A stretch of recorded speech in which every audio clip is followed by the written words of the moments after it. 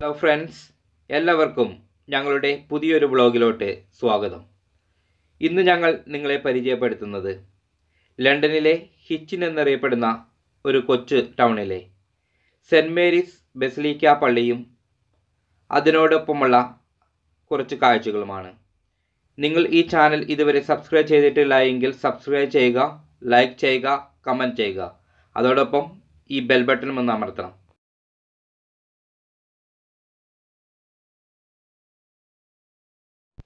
ഇത് പള്ളിയിലോട്ട് പോകുന്നതിനുള്ള വഴിയാണ്. ഇതിൻ്റെ സൈഡിൽ ഒരു പഴയ കെട്ടിടം നമുക്ക് കാണുവാൻ സാധിക്കും.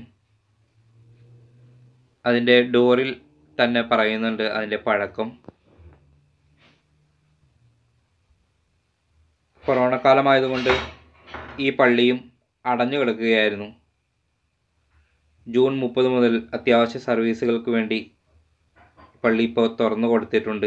ഇന്ന് പ്രത്യേക സർവീസുകളില്ലാത്തത് മൂലം പള്ളി അടഞ്ഞു തന്നെ കിടക്കുവാണ്. എങ്കിലും നമുക്ക് പള്ളിയുടെ ചുറ്റുമുള്ള കാഴ്ചകൾ പകർത്തിയിട്ട് വരാം. പള്ളി അങ്കണത്തിലേക്ക് പ്രവേശിക്കുമ്പോൾ ഇരുവശങ്ങളിലും വിവിധ തരത്തിലുള്ള കല്ലറകൾ നമുക്ക് കാണുവാൻ സാധിക്കും. ഇപ്പോൾ പള്ളിയുടെ അതിമനോഹരമായ ദൃശ്യം നമുക്ക് കാണുവാൻ സാധിക്കും. ഈ പള്ളി 1911 നിർമ്മിച്ചിട്ടുള്ളത്. 14ാം സെഞ്ചുറിയിലും 15ാം സെഞ്ചുറിയിലും ഈ പള്ളി ഇരുന്ന സ്ഥലത്ത് മറ്റ് 2 ചെറിയ പള്ളികളുണ്ടായിരുന്നു. അതിനുശേഷമാണ് ഇപ്പോൾ നമ്മൾ കാണുന്ന ഈ പള്ളി നിർമ്മിതമായിട്ടുള്ളത്. 2ാം ലോകമഹായുദ്ധ കാലത്തിന് മുൻപ് ഉള്ളതാണ് ഈ പള്ളി. ആ കാലഘട്ടത്തിൽ മരിച്ചു പോയിട്ടുള്ളവരുടെ ഒരു സ്തൂപം ഈ പള്ളിയുടെ മെയിൻ എൻട്രൻസിനോട് ചേർന്ന് നിർമ്മിച്ചിട്ടുണ്ട്. അത് നമുക്ക് ഇതിൻ്റെ പുറകെ കാണുവാൻ സാധിക്കും. എത്ര മനോഹരമായിട്ടാണ് ഈ പള്ളി നിർമ്മിച്ചിട്ടുള്ളത്. ചെറിയ ചെറിയ കല്ലുകളെല്ലാം പതിപ്പിച്ച് വളരെ മനോഹരമായിട്ട് സൂക്ഷിച്ചിട്ടുള്ള ഒരു പള്ളിയാണ്. ഇതുപോലെയുള്ള കാഴ്ച ഈ കാലഘട്ടത്തിൽ കാണുവാൻ വളരെ കുറച്ച് മാത്രമാണ് സാധിക്കത്തുള്ളൂ.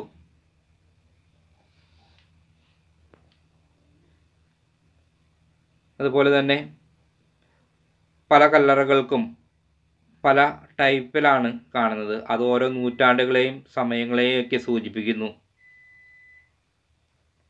ഈ പള്ളിയുടെ ചുറ്റും ഇതുപോലെയുള്ള വാതിലുകളുണ്ട്. വളരെ മനോഹരമായ വാതിലുകളും ജനലുകളും കൊടുത്തിട്ടുണ്ട്.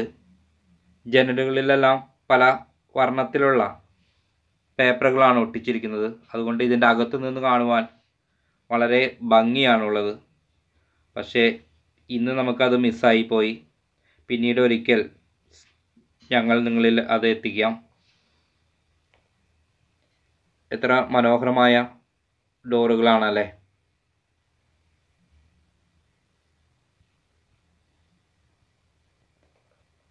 അതിൻ്റെ ആ പണിയും കാര്യങ്ങളെല്ലാം അവരതുപോലെ തന്നെ സൂക്ഷിച്ചേക്കാണ്. പ്രത്യേകിച്ച്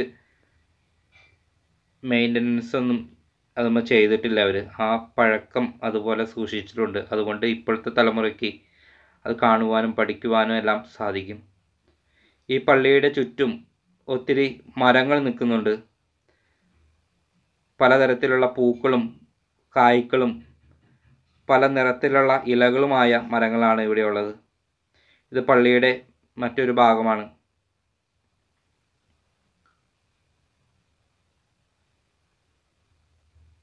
നല്ല ഭംഗിയുണ്ട് അല്ലേ. നമ്മൾ പണ്ട് ഇംഗ്ലീഷ് സിനിമകളിലൊക്കെ കാണുന്ന അതേ രീതിയിലുള്ള ഒരു കെട്ടിടമാണ്.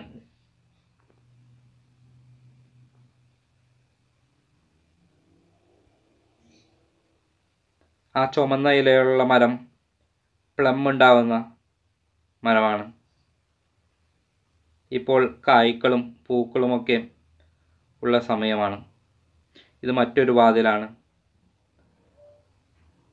പള്ളി അടഞ്ഞു കിടക്കുന്നത് കൊണ്ട് നമുക്ക് പള്ളിയുടെ അകത്ത് കയറി കാണുവാനുള്ള സൗകര്യമില്ല. എങ്കിലും ഈ ജനാലകൾ വഴി നമുക്ക് നമ്മുടെ ക്യാമറകൾ ഒന്ന് വെച്ച് നോക്കാം. അവിടെ അറേഞ്ച് ചെയ്തിട്ടുള്ള ശൂന്യമായ ബെഞ്ചുകൾ മാത്രമാണ് നമുക്ക് കാണുവാൻ സാധിക്കുന്നത്.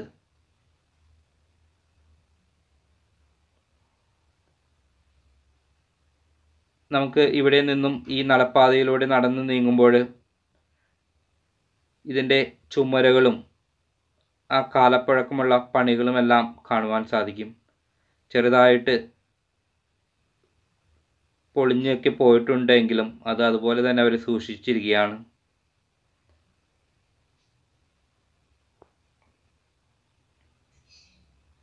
അതിനോട് ചേർന്ന് ഒരു കല്ലറയും നമുക്ക് കാണാം.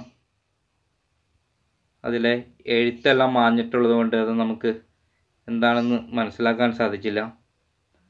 ഇതിലൂടെ നമ്മൾ നീങ്ങുമ്പോൾ നമുക്ക് കാണുവാൻ സാധിക്കും മനോഹരമായ പുൽത്തകിടിയും അതുപോലെ തന്നെ വൃക്ഷങ്ങളും. ഈ വൃക്ഷത്തിന് ഏകദേശം ഈ പള്ളിയുടെ പഴക്കം തന്നെ ഉണ്ടെന്നാണ് എനിക്ക് തോന്നുന്നത്. അതിൻ്റെ ആ തടിയൊക്കെ കാണുമ്പോൾ ഒത്തിരി പഴക്കം നമുക്ക് കാണുവാൻ സാധിക്കുന്നു. ഞങ്ങൾ ഇവിടെ കുറേ സമയം ചെലവഴിച്ചു. പള്ളിയും പള്ളി അങ്കണവും വളരെ മനോഹരമാണ്. അതോടൊപ്പം മനോഹരമായ ഒരു ജലാശയവും ഇതിനോട് ചേർന്നുള്ളത് കൊണ്ടും ഒത്തിരി പക്ഷികളും ഇവിടെയുണ്ട്.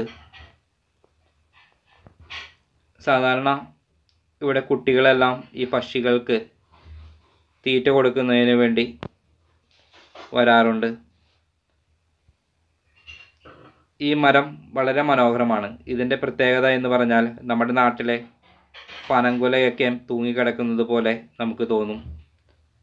അല്ലെങ്കിൽ അമ്പലത്തിലെ ആൽമരങ്ങളിൽ വേര് തൂങ്ങിക്കിടക്കുമല്ലോ, അതുപോലെയുള്ളൊരു മരമാണിത്.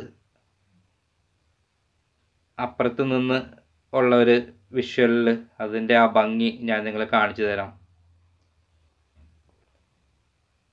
നമുക്കെന്നാൽ കുറച്ച് കാഴ്ചകൾ കണ്ടിട്ട് വരാം.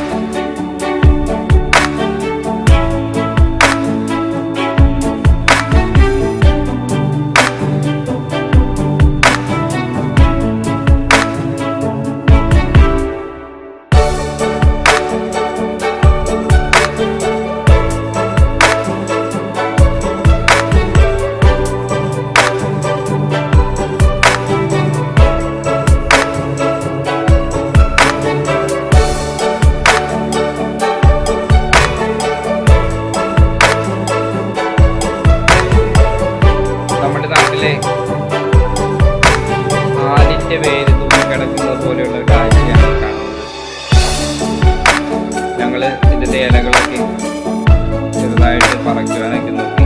നല്ല ബലമുള്ള വള്ളികളാണ്. അതാണ് ആ മരത്തിൻ്റെ സൗന്ദര്യം. ഇതിൻ്റെ കാഴ്ചകൾ പുറത്ത്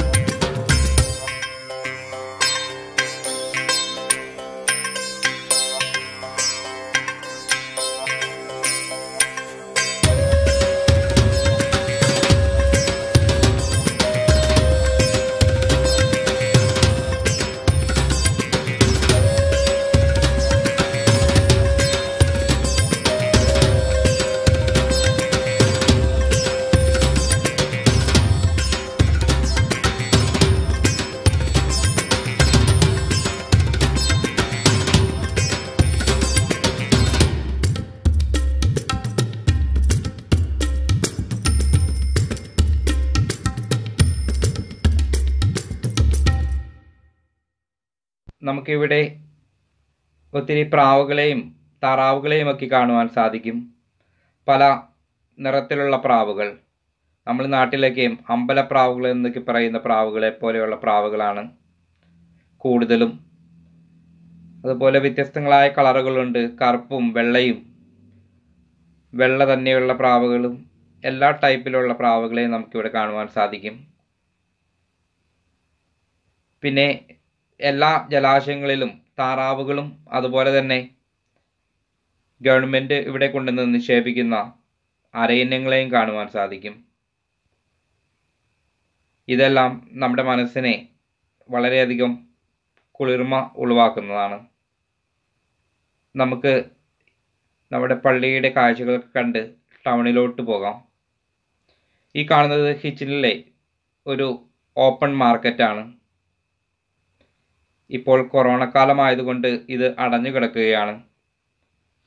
എങ്കിലും നമുക്ക് ഇതിലൂടെ ടൗൺ വരെ ഒന്ന് പോയിട്ട് അവിടുത്തെ കാഴ്ചകളും പകർത്തിയിട്ട് തിരിച്ചു വരാം.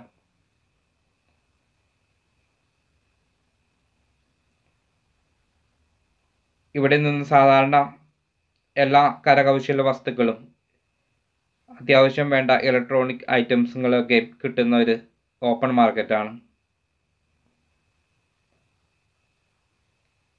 ഇവിടെ അത് സെറ്റ് ചെയ്തിരിക്കുന്നത് തട്ടുകളെല്ലാം അടിച്ച് ആണ് സെറ്റ് ചെയ്തിരിക്കുന്നത്. ഇതിന് പുറത്താണ് നമ്മൾ ഇപ്പോൾ കുറച്ച് മുമ്പ് കണ്ട ആ തടാകവും ആ വൃക്ഷവും നിൽക്കുന്നത്. വളരെ ഭംഗിയായിട്ട് നിൽക്കുന്നുണ്ട് അല്ലേ? ഗവൺമെൻറ് ആളുകൾക്ക് വന്നിരിക്കുന്നതിന് വേണ്ടിയിട്ട് വളരെ മനോഹരമായിട്ട് ടൈലെല്ലാം ഇട്ട് വൃത്തിയായി സൂക്ഷിച്ചിരിക്കുന്ന ഒരു തടാകമാണിത്.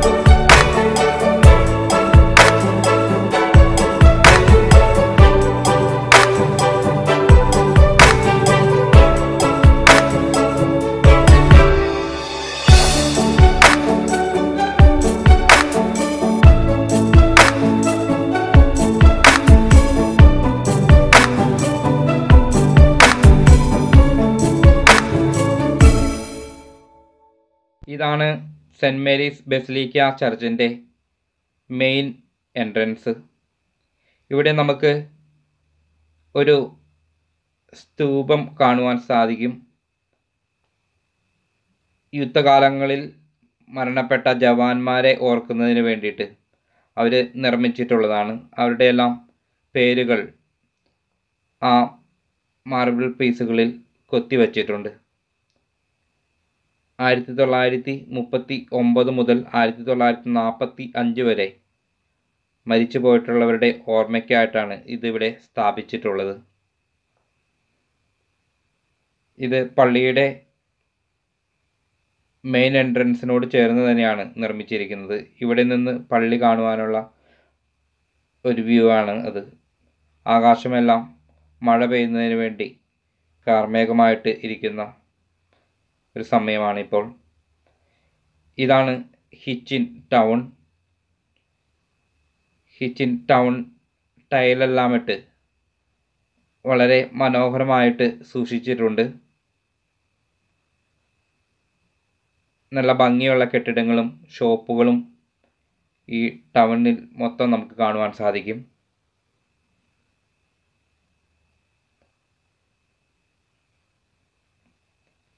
ഇത് ഇവിടുത്തെ പോസ്റ്റ് ഓഫീസ് ആണ്.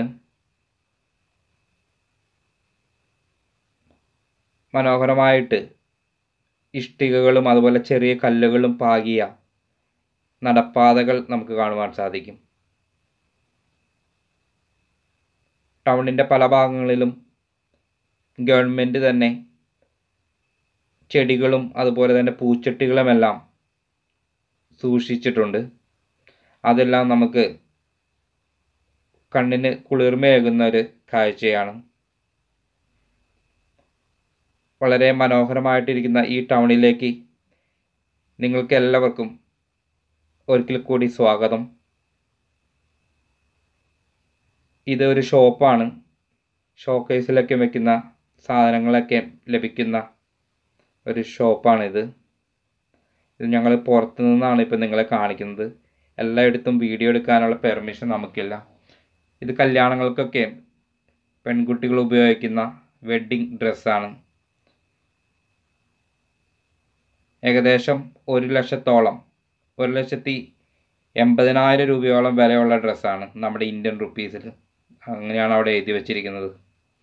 ഇതൊരു റിയൽ എസ്റ്റേറ്റ് ഷോപ്പാണ്.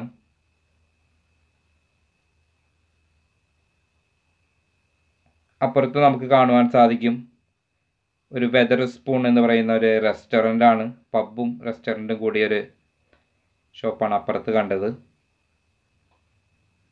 ഇവിടുത്തെ ഷോപ്പുകളെല്ലാം ഇതുപോലെ ഗ്ലാസ് എല്ലാം ഇട്ട് ഷോപ്പുകളാണ്. നമ്മുടെ നാട്ടിലെ പോലെ ഷട്ടറുകൾ ഇട്ട് അങ്ങനെ അടയ്ക്കുന്ന ഒരു പതിവ് ഇവിടെ കാണുന്നില്ല. ഇത് ചെറിയ പൂക്കൾ വിൽക്കുന്ന ചെടികളെല്ലാം വിൽക്കുന്ന ഒരു ഷോപ്പാണ്. അതിനടിയിൽ മുളകെല്ലാം ഉണ്ടായി നിൽക്കുന്നത് കണ്ടോ. ചുവന്ന മുളക്, മഞ്ഞ മുളക്, വെള്ളമുളക്.